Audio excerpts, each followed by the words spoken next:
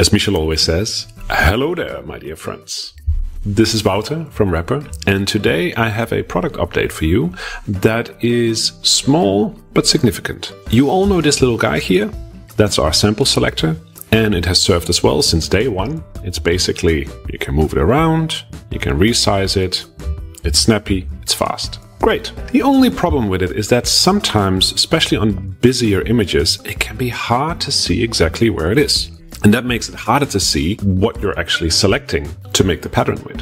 So we wanted to fix this. And normally how we do this is that we internally design and develop it and then we release it.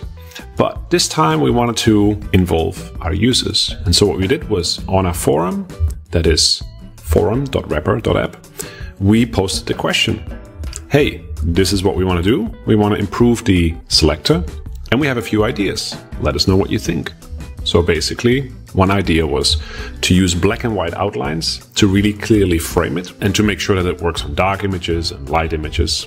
And another idea we had was to use a cutout. So that means that the rest of the image would be diminished a bit and that would put the focus on the actual selection. Now, you all voted. 42 people gave us their vote and we saw that the most of them, they preferred the gray cutout. Which I kind of did too, but I understood the critique that we got from some people saying, I don't want the rest of my image always to be grayed out.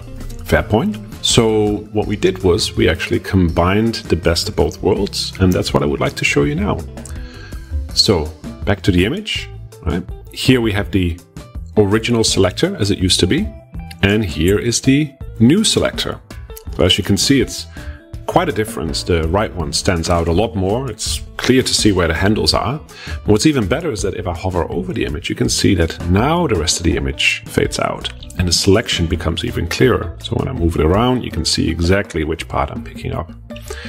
And to go back to the challenging image here, right? So if I'm hovering over the image now, you can clearly see the selector, whereas on the left side, it's almost like a, where's Wally situation. So you can see, works the same way, but now much easier to spot. And we've tested it with lots of images, dark ones like this, and light ones, where it obviously stands out quite well too because of the black lines.